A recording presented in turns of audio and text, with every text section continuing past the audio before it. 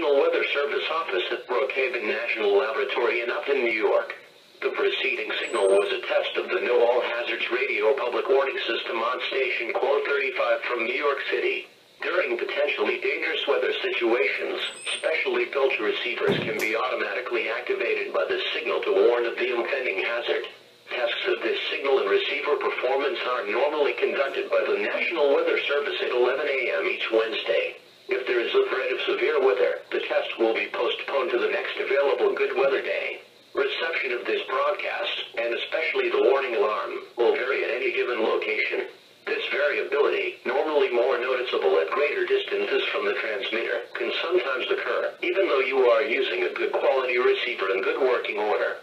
To provide the most consistent and dependable warning service possible, the warning alarm will be activated for hazardous watches and warnings for the following counties: in Southeast New York, Bronx, Kings, Nassau, New York, Orange, Putnam, Queens, Richmond, Rockland, Suffolk, and Westchester, in northern and central New Jersey, Bergen, Essex, Hudson, Hunterdon, Middlesex, Monmouth, Morris, Passaic, Somerset,